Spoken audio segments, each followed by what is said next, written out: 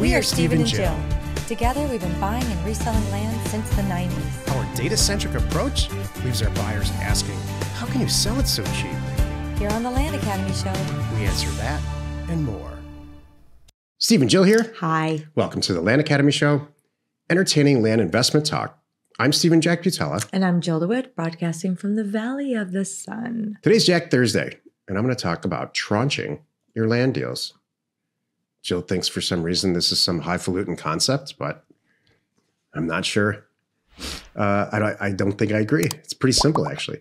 I wonder how many people are Googling this exact phrase right now. What do I want to do this week? I want to tranche my land deals. This is good. Tranching is used, it's a French word meaning separate and gather, or it's not just separate.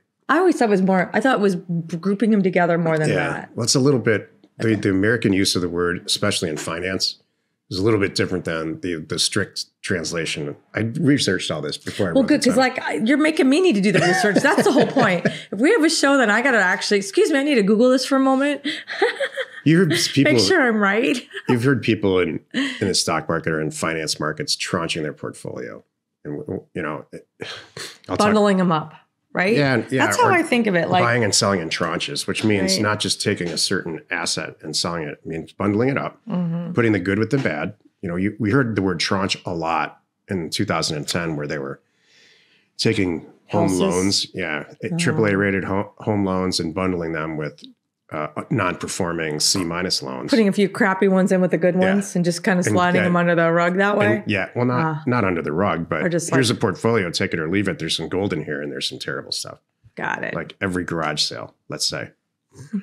Thank you for not associating it with dating. Oh my God. If you could buy for marriage. Buy partners in tranches. I think that's a felony. Yeah. My gosh. Wow. I didn't think we were going there. Right? But it is Jack Thursday. He can do whatever he wants. Before we get into it, let's take a question posted by one of our members on the landinvestors.com online community. It's free. Don't forget to subscribe on the Land Academy YouTube channel and comment on the shows you like. Here's what's going on right now for some of you.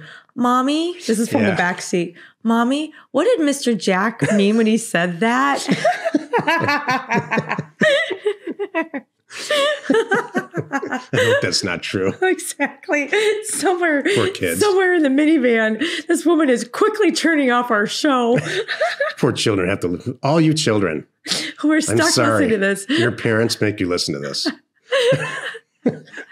This is their nap time. Fall asleep. Yeah. Thank you, everyone, because you put my kid to sleep every afternoon at 3:00 like clockwork. That's awesome. Better than Dr. Seuss. All right. Peter wrote, I am slowly scaling up my land business and would love to hear about the anatomy of bigger deals. I presume we all start small, usually under $10,000 purchase, and then we sell for $20,000 to $30,000. What do the whale size transactions look like? Do you find them the same way? Do you use a red, yellow, green test for them the same way? Want me to answer this? If you want to. All right, so let's break them down into three categories. The under $10,000 purchase looks like this. You go to a county, usually it's a desert type county, or a very, very, very rural county where properties are really cheap, and you buy them even cheaper. This is the one of the Land Academy models. So you buy a property for $2,000, you know it's worth 10, and you sell it for 6 or 8 quickly. So that we all are very familiar. That's option one. Option two is what Jill and I love. Buy for 30, sell for 80, 90, buy for 50, sell for 150. Maybe do some stuff to it, light stuff. Put an RV on it, put a little, a cute little shack you can buy. There's not a shack, but a shed that you can buy like on Amazon. Yeah, Tough Shed. Home Depot. There's a few things you can do. Put blade a driveway in. Really inexpensive, fast things that don't require permits or anything like that. So, or maybe just do nothing to it at all, which is my first choice. You just buy it really, really well, which is what we do, and then resell it. Machine-like. When you get to these larger type transactions, yes, the red, green, yellow test works, but it's almost always specialization property.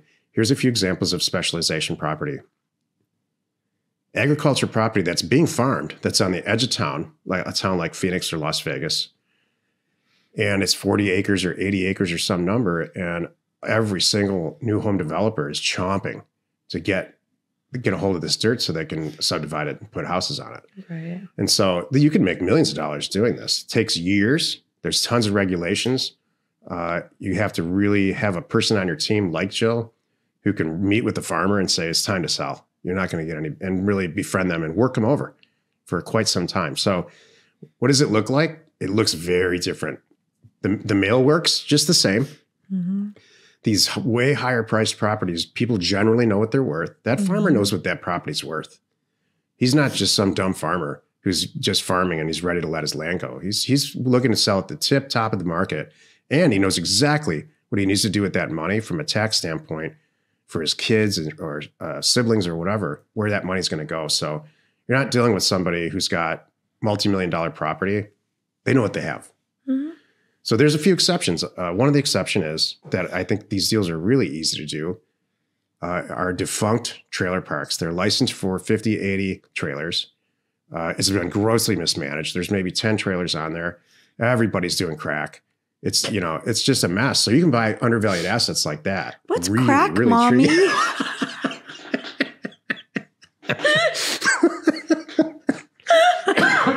That's how much Jill's listening to this. Of all the words I just said, all she heard was crack.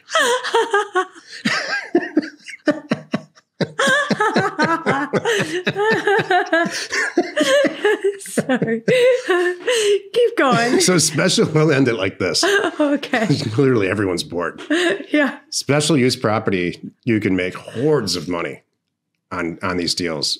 They're more complicated. They take longer. Jill and I have done some. I hate them. I don't like them either. I hate them. I don't like them either. I got one right now. It's like we're going to go on. We're a year and a half waiting on this one. I'm like, I just can't stand it. It's too long for me. I lost interest a long time ago. It's like, it's a couple $100,000. I'm like, I don't care at this point. I just want it over with. I totally agree. Yeah. So if I make $1, I'd be like, great, thanks. I just want my money back. Today's Jack Thursday, and I'm going to talk briefly now, I guess, about tranching your land deals. This is why you're listening. Why briefly? Because you're going to lose me? No, because, that and because I spent a lot of time on the question. You're fine. It's your show. Here's the deal. On every Thursday call, we have, for those of you who don't know, we have a Thursday webinar for Land Academy members, and we review everyone's deals. So all these deals are coming in, and they ask us, hey, where'd you do this deal? And they give us all the stats, and we talk about it. And every single Thursday, and usually every month with us personally, someone will call us back and say, I got your letter and I do want to sell my property, but I have 19 more. And so now you're looking at valuing a portfolio of land, usually in one county, usually close together. Most of the time it's adjacent. It's a great deal. It's an amazing opportunity. And so what Jill has a very intelligent and templated way of going about these transactions where you no longer are valuing each deal at all. You're taking all of them together, spreadsheeting them out. They're separate APNs, which is great for you because you have a lot of choices on the sell side. And then she'll go back in, value the whole thing, and then she'll shave a ton of money off and say, look, seller, how's $100,000 sound for the whole thing? Mm-hmm. I know we talked about $20,000 for this one property. I know you have these other 18, but we're really valuing it at between 100 and 120. And when you break it down on a spreadsheet, the profit on a deal like that is much, much higher than a single property. The point of this little exercise is they hear you want to give them one big number. You don't want to say, all right, I'll give you 20 for this and 10 for that right. and 5 for this. And that one is worth about 40 to me. And you just give them that big number and that's all they hear. Speak in dollars, not in price per acre. Price per acre. You just want to. Everybody loves price per acre. I hate that. I do too, Jill. I do too. I want to talk about this property. Mm-hmm. I will behind the scenes look at that. Of course, I don't discount that, but it's not how I talk to the sellers. Now you have a surefire way. You have like 4 or 5 options if you buy the property and how you sell it. You could sell one property. You can sell the portfolio where somebody pays for one of the properties and you release it. You deed the property to them, that one APN, and then you sell it on terms. This is tranching. Sell it on terms, the rest of them, until that person can go and resell them to whomever. Or maybe they'll piece them out and retail sell them, and they're going to make you payments on it until they sell each APN and pay you as you go. So there's a lot of tranche opportunities. That's one way. Another way is to just, you got such a great deal on all of them for cash, just ship it into the Land Academy environment because it's such a good price. Somebody's going to pay you a lot more for all of them, cash. And so you have options on these tranches, or you can list them all separately as APNs at separate times. That's my favorite. That's not tranching. And that's though how you make the most money off of it. Because then if you buy the bundle and then spin them off one at a time, you could sell each one individually better. We have a guy that was in the last career path that bought a portfolio that we valued at the live event like 3 years ago. He's still selling them. Yeah. He said, when it's all done, I'm going to make like $1.8 million. Exactly. It's so awesome. Like we've been living off this for 2 years now kind of thing. It's really good. Portfolios rock. It's true. Need to send out a few thousand offers to property owners like us? Check out offers2owners.com. So it's offers2owners.com. No setup fees, free mail merge, exceptional service, and now including just released for everyone, concierge data and pricing. It's awesome. Give Offers to Owners a call today. Happy you could join us today. 5 days a week. You can find us here on the Land Academy Show. Tomorrow's Jill Friday, and she's going to talk about how to talk to a seller. You are not alone in your real estate ambition. It sounds hokey, but it matters. Thank you. Like one of the things is give them a big number. Talk like that. They get excited about it. Wouldn't you? Who's going to get it? Wouldn't you get more excited about instead of going and having to do the math? I don't know about you, but I would be sitting there going, okay, 20 for that, 5 for this, 3 for that. Like, Jill, just tell me how much money would I get? Because that's what they want. And when I say, look, I'm going to give you $100,000, they're going to be like, oh, ka-ching, baby, pack your bags. Yep. Now we're going on that trip kind of thing. That's what they want to hear. Thank you for tuning in. We hope you find our content valuable, and we do appreciate your support. If you haven't already, please check out our YouTube channel and hit that subscribe button. We're Steve and Jill. Information and inspiration to buy undervalued property.